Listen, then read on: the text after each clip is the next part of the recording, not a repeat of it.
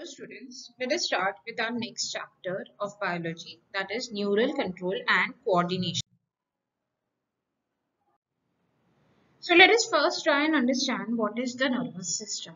Nervous system is a system which controls and coordinates all the activity of your body. Whether you're talking, walking, sleeping, everything is controlled by the nervous system.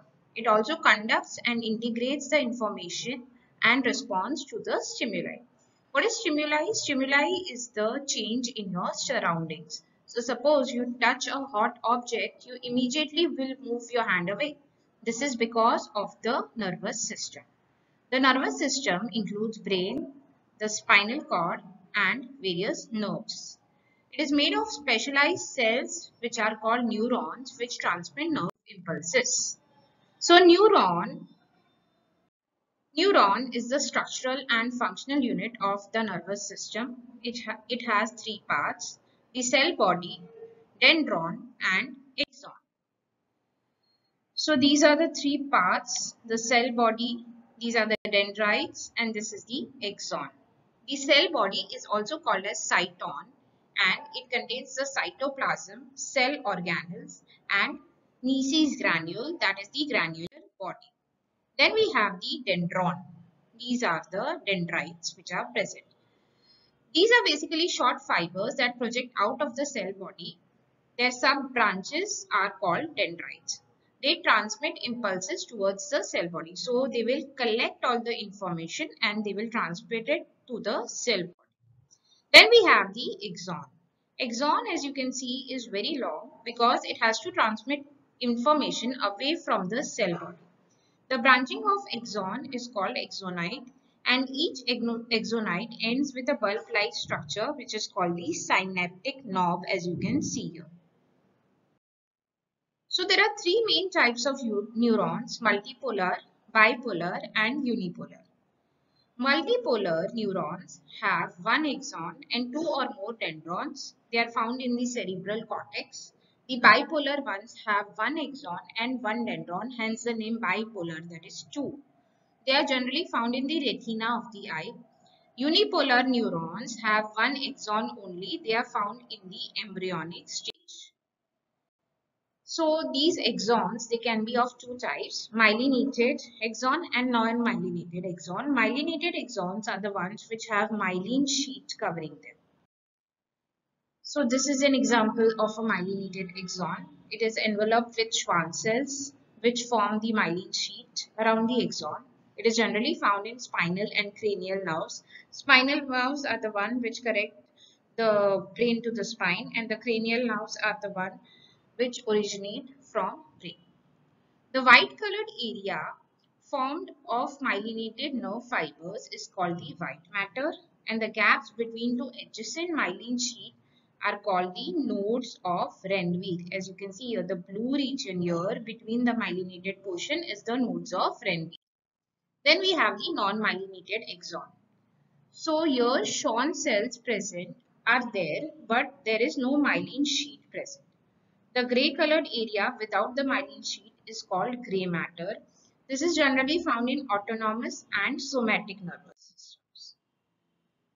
Now that we have understood the structure of the neuron, let us understand how does brain transmit messages. So the brain transmits messages in form of nerve impulses.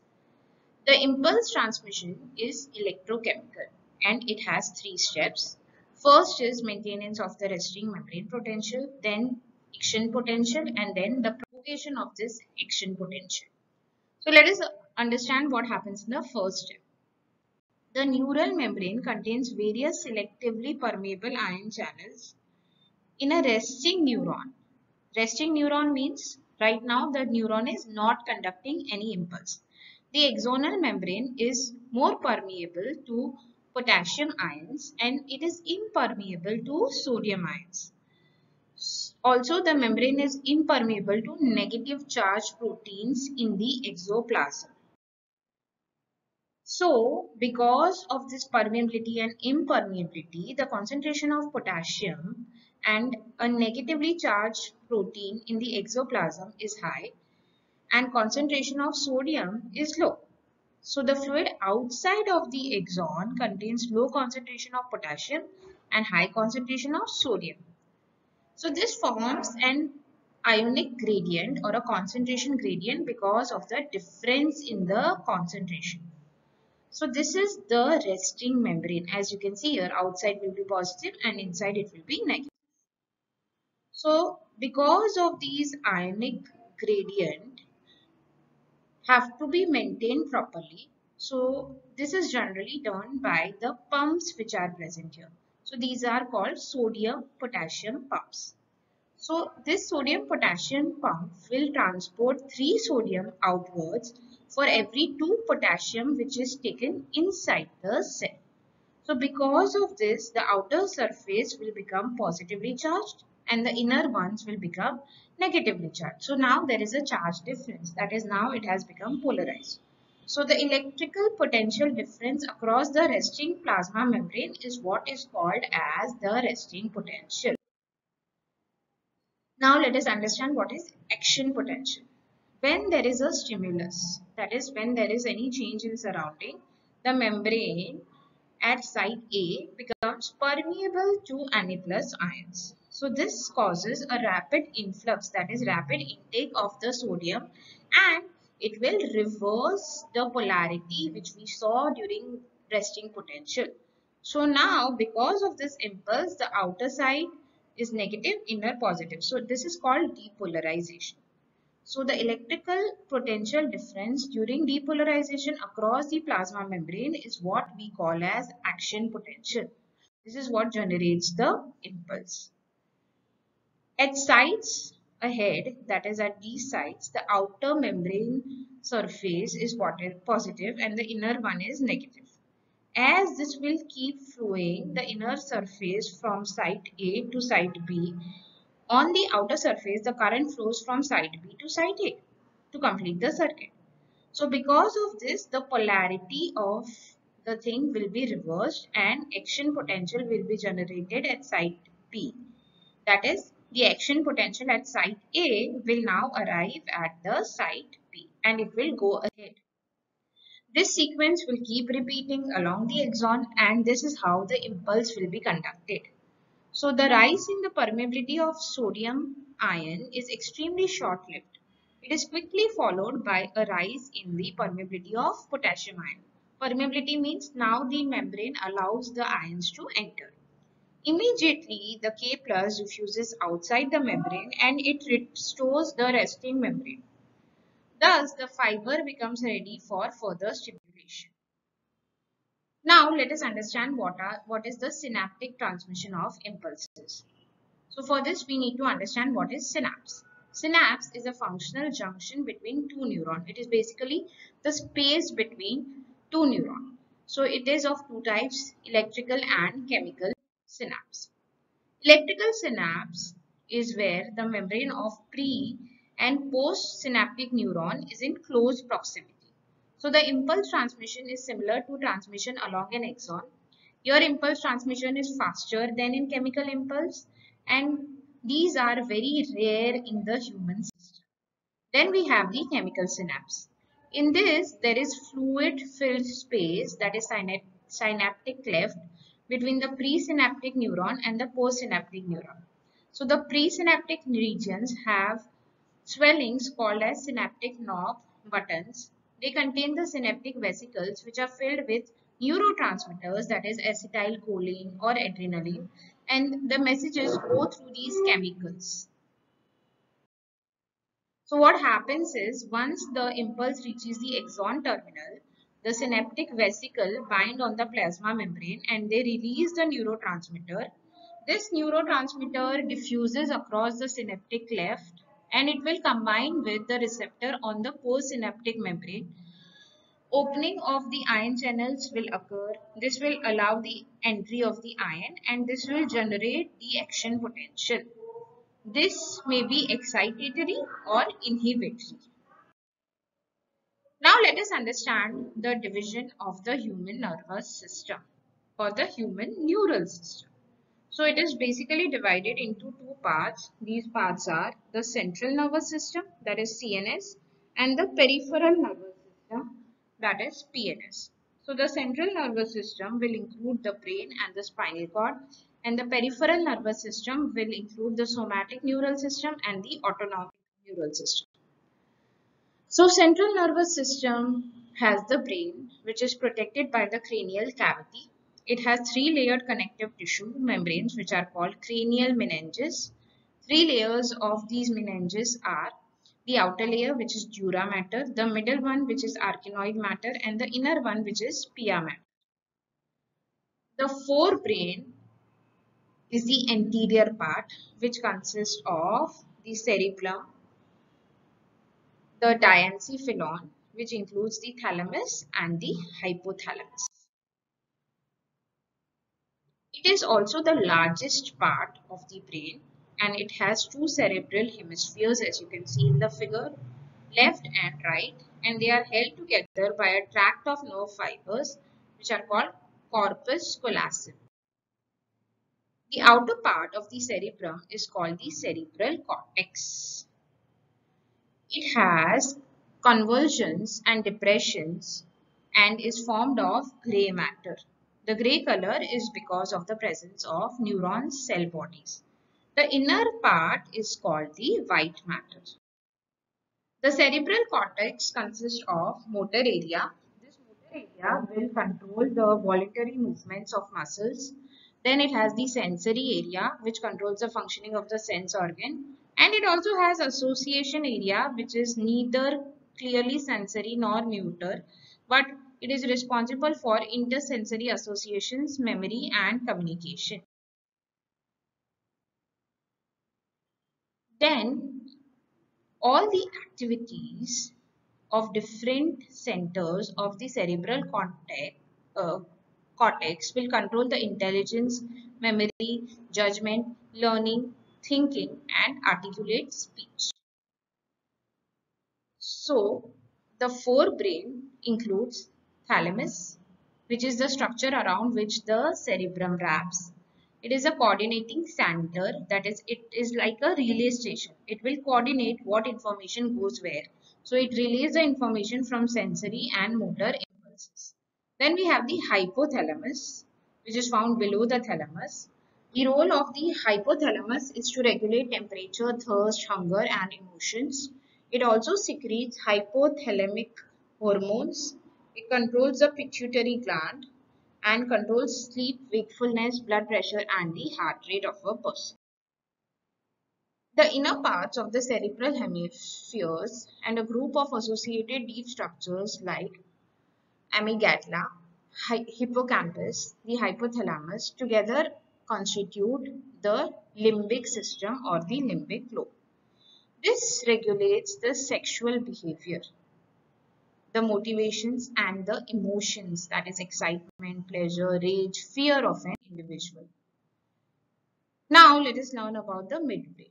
So this is located between the thalamus and pons. A canal passes through the midbrain. It consists of four round lobes called corpora quadrigemina. Their anterior pair is center of the visual reflexes, and the posterior pair is the center for the auditory reflexes, that is what you hear. Then we have the hindbrain, which consists of the cerebellum, pons, and medulla oblongata. The midbrain and the hindbrain form the brain stem, this portion. The hindbrain is also called as little cerebrum. It has a very convoluted surface to accommodate more neurons. It coordinates the muscular activity and body's equilibrium. It consists of fiber tracts that interconnect different regions of the brain and coordinates the activities of eye, ear, and regulates respiration. The hindbrain is connected to the spinal cord. It controls respiration, cardiovascular reflexes, gastric secretion, and peristalsis, that is the involuntary movement of the muscle. It also controls the salivation, vomiting, sneezing, and coughing reflexes. Now let us study about spinal cord. So this is enclosed within a spinal canal of the vertebral column. It is also protected by the meninges. It has a central canal containing the CSF, that is a fluid which is present there.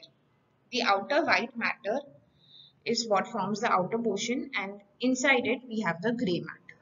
Its function is to conduct the impulses to and from the brain, and it is the center for all the spinal reflexes. Now let us look at the peripheral nervous system. So peripheral nervous system will include all the cranial nerves and the spinal nerves. The nerve fibers of the peripheral nervous system are of two types. Efferent fibers, which carry impulses from the sense organs towards the central nervous system, and then we have efferent fibers, that is the motor fibers, which carry impulses from the central nervous system to the muscles and the glands. So the peripheral nervous system has two divisions, as we discussed earlier, somatic and autonomic. The somatic neural system relays impulses from the central nervous system to the skeletal muscles. The autonomic nervous system transmits impulses from CNS to involuntary organs and the smooth muscle. So the ANS has two parts, sympathetic nerves and parasympathetic nerves. It prepares the body to cope with emergencies, stresses, and dangers. It increases the heartbeat and the breathing rate, constricts the arteries, and elevates BP. We generally see all these reflexes whenever we are scared or whenever we are very excited. The autonomic nervous system also returns the body to its resting states after a stressful situation. So it slows down the heartbeat, dilates the arteries, and lowers the BP. Now, let us look at the peripheral nervous system. All the visceral nervous system is a part of the peripheral nervous system. It includes nerves, fibers, ganglia, and the plexus, by which the impulses travel from the central nervous system to the viscera and from the viscera to the central nervous system. A ganglion is basically what forms the ganglia. So the ganglion cluster together to form the ganglia. Then we also have something called nerve plexus. So it is basically a branching network of the intersecting nerves. Now let us understand reflex action. Reflex action is a simple, rapid, involuntary, unconscious action of a body in response to a stimulus. It happens immediately and our brain is not really aware of it when it is happening. Various examples of reflex action include sudden withdrawal of the hand when it touches a hot object. Touching of lips of a nursing baby invokes a sucking reflex. Closing of eyelids when light falls on them. Knee-jerk phenomenon. If a child sees or smells a food unknown to him, he does not salivate. But if he sees or smells that food every time before tasting it, he salivates. So this is an example of conditioned reflex because the child has conditioned his body in such a manner. All these are reflex action phenomena. So one of the major example is knee-jerk phenomenon. Now if you look at what is common between all of these, then we do not do them voluntarily. All this is done involuntarily. That is, all this is done without our control. So let us study the reflex arc to understand how does this occur. The pathway of impulses in a reflex action is what is called as reflex arc. So this arc consists of a receptor organ which receives the stimuli. It can be any organ which is able to feel the stimuli like our skin, eye, ear, anything. Then we have a sensory neuron. This neuron transmits the impulses from sense organ to the central nervous system. Then we have the intermediate neuron which connects the sensory and the motor neuron. Then we have the motor neuron which conducts the impulse from the CNS to the effector organ. And then we have the effector organ which responds to the impulse. So this is how a reflex arc is carried out. So suppose we are touching a hot object. At this time our skin receives the stimulus. The sensory neuron takes it forward to the CNS. There is intermediate neuron which relays it to the motor neuron. The motor neuron conducts the impulse back to the effector organ, which is our muscle, and the muscle moves the hand away. This is how the whole reflex arc will be carried out in the body. I hope you all understood this reflex arc properly. In the next video, we will learn about our sense organs. Thank you.